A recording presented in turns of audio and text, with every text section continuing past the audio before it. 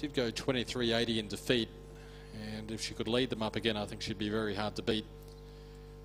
Paper Shot, interesting runner for Christine Pollard. First up for the Kettle. Recent form has been midfield around Ipswich and a few novices down there. Ready to win, drawn better tonight out in box 6. Each way chances Nasri, Akuma treble. There's the green light. We're set for a start. Race 2, Rocky Feed and Seed novice over the 407 metres. Favourite off the inside. Racing Velocity Eclipse missed it tonight, and Jacobite Phantom straight to the front.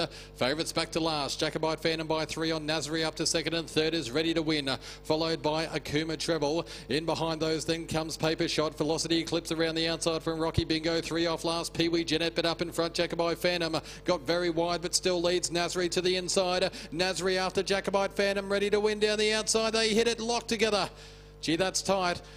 Ready to Win the outside, Jacobite Phantom the middle, and Nasri on the fence. Not much in it from Paper Shot, Velocity Eclipse, Akuma Treble, Rocky Bingo, Pee Wee Jeanette. Time around 24 seconds even. It's a photo. The two's got up. Jacobite